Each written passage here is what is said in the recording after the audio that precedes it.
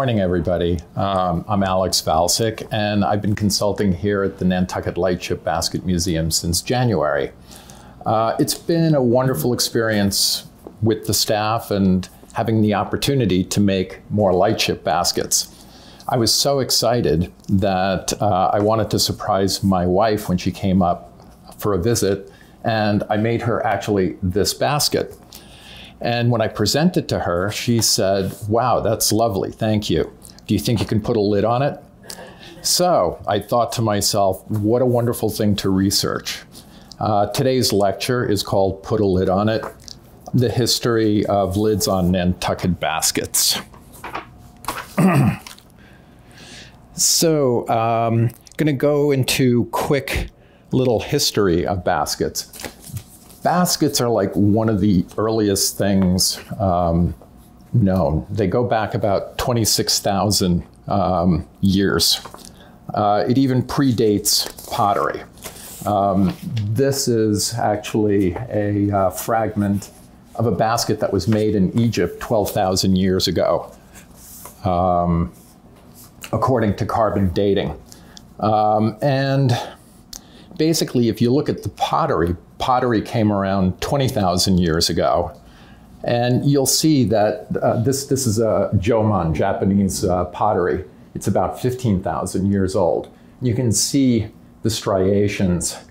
So they don't know if it was actually made to look like a basket or was a basket used and the clay was pushed into the basket, thrown into a fire, and the basket burned off, leaving the remnants in the pot.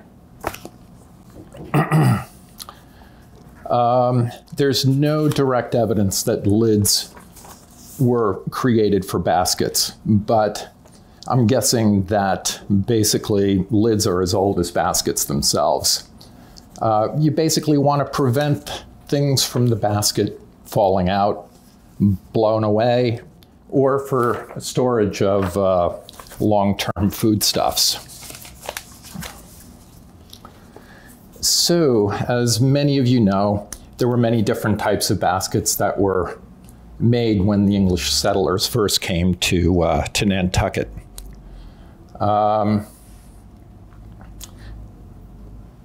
early as 1720, a traveling novelist called J. Hector St. John de Corveau wrote letters from an American farmer published in London in 1782, and he included a section entitled Peculiar Customs of Nantucketers, which dated back to 1722. He described a variety of bowls and other implements executed cooperwise with the greatest neatness and elegance in basket form.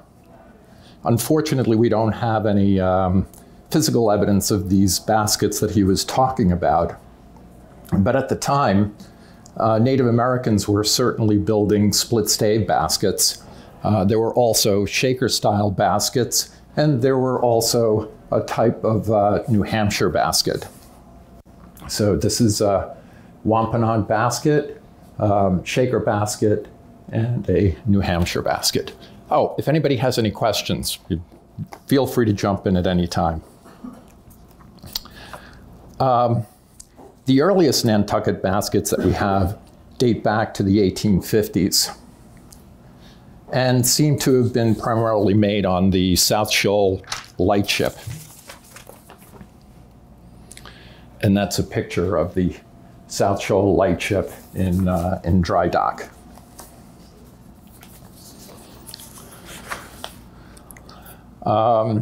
Basically, the captain and their crew during long, tedious months they spent anchored on the shoals, they were illuminating for passing ships.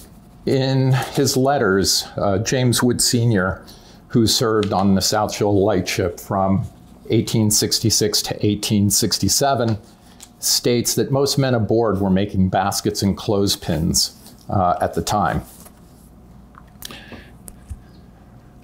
In 1866, Charles B. Ray of the South Shoal Lightship informed the Enquirer and Mirror that he had completed his 200th rattan basket, having sold 140 of them already. Charles B. Ray was the father of Charles C. Ray and the grandfather of Mitchie Ray, both of whom were recognized Nantucket basket makers. This is a picture of Andrew Sansbury. He was basically making rattan baskets with his first mate, Thomas James.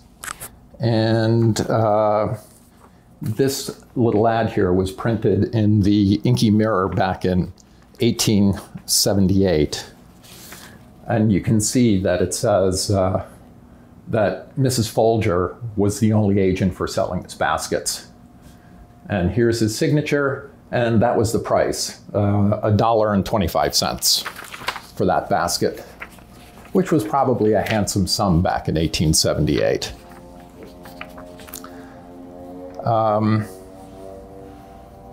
There seems to be a misconception that Jose Reyes, who started working much later in 1948, was the first basket maker to actually put a lid on Nantucket baskets. But that's not the case. There are many 19th century baskets with lids. You can see in this picture, some have hinges, others have leather straps, and others have yet drop-on lids. So here are the leather hinges, brass hinge, and just a drop on top. So why would anybody put a lid on it? It's an extra effort, takes a while to make. There should be a good reason. It seems that there are several possible reasons. For starters, here's Main Street back in the late 19th century, and people were driving around in these buckboards.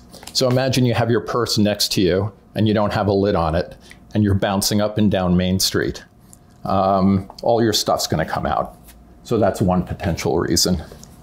Another is people used baskets for feather collection, to make pillows, quilts, other items. So they needed the stuff to stay put and not blown away. Also, people used the baskets to transport food, like pies and other fragile goods, and the lids basically provided good protection. Though not technically lids, some baskets had doilies, or an internal pouch with a drawstring, either free floating or attached, and these functioned as protective measures for precious items as well. One of the difficulties in establishing the provenance of early lidded baskets is that most makers did not sign their work. Here's an example of a basket from an unknown artist. There's no way to tell. It has a very interesting latch. It almost looks like you could put a lock on it. This one is attributed to Charles B. Ray, but there's no 100% proof that that actually is the case. There were some slight changes, mostly for functional reasons, until 1948 or so we thought. Here's an example of an early form of a lidded purse made by Charles B. Ray for his daughter, Mary Abbey Ray, 1834 to 1920. This is the earliest known prototype of a basket purse that so many of the Nantucket ladies currently carry.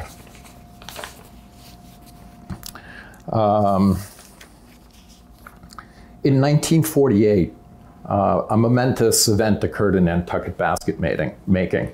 This was the year that a man from the Philippines rejoined his wife and children on Nantucket, and that's Jose Reyes.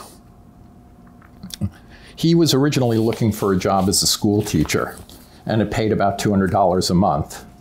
And Jose quickly realized that he couldn't support his family on that salary. At the time, Michie Ray, the grandson of Charles B. Ray, he was an older basket maker with no children. Jose had some experience with making baskets in the Philippines. And given his interest, he watched Michie Ray and chatted with him many times and saw how these Nantucket baskets were made. So here in Life magazine, there's a picture of Jose in his workshop. And here the Life magazine cover showing a woman holding a reticule-style basket with round reed with a little satchel in there. And then here's a Jose Reyes. Both of these are up front in the exhibit. Shows a similar type of basket, but in a Nantucket style, with a satchel that was made by his wife.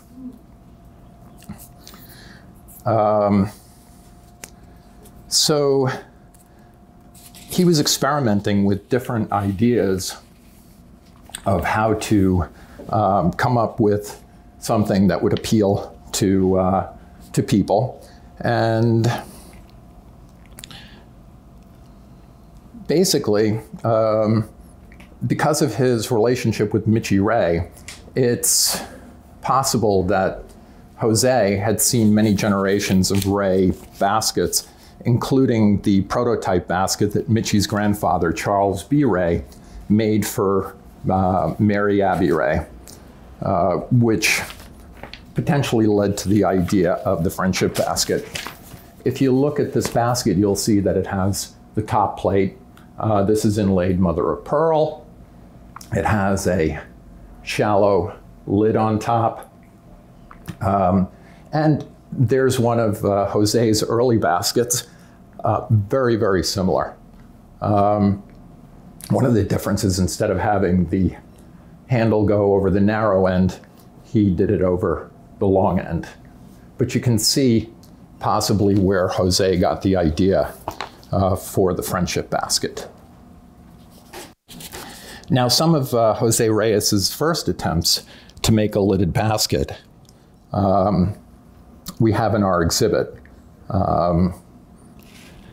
And they were basically a covered basket, but with no top plate. And the handle was kind of sewn into or woven into the basket on top. So this could be the 1.0 version, kind of the friendship basket.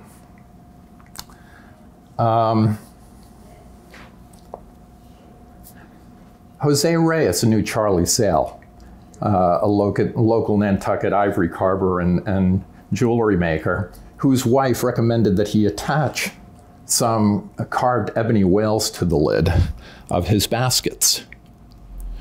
This is also an early Jose Reyes basket, but you could see there's nothing on top. And then this is an example of his baskets with the ebony whale on top.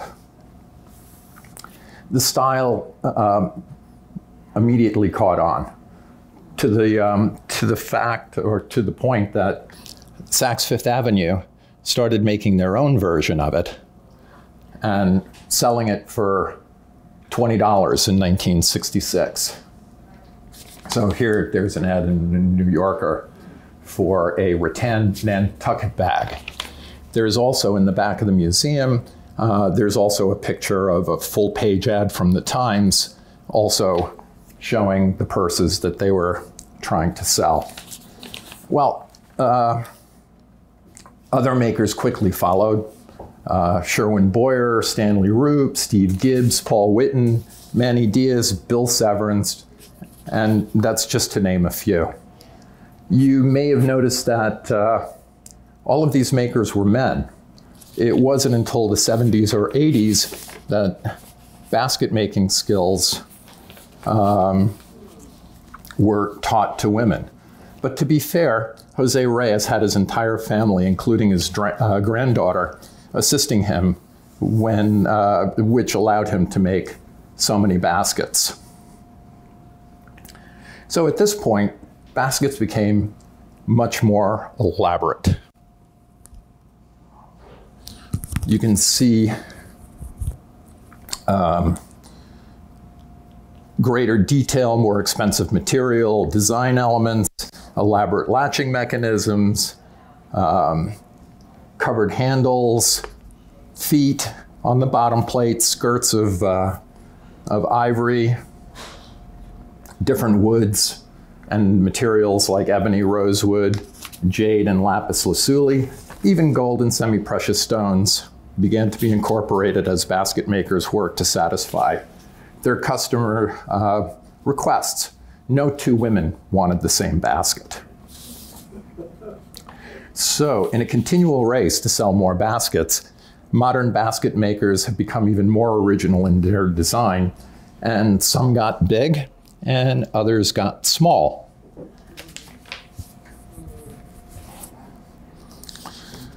And then also, lids went wild. Along the way, two lids joined together became a clutch-style purse.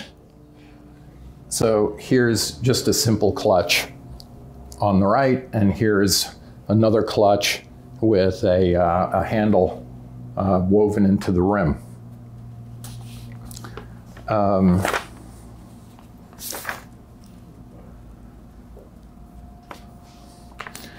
So there's been a global merging of styles with makers as far away as Japan creating these different baskets.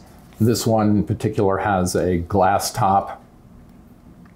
This one made of lacquer with a pull-up top that doesn't quite come off. It slides up and down the handle. And then you have the flower tops. And these are all over in that case right over there.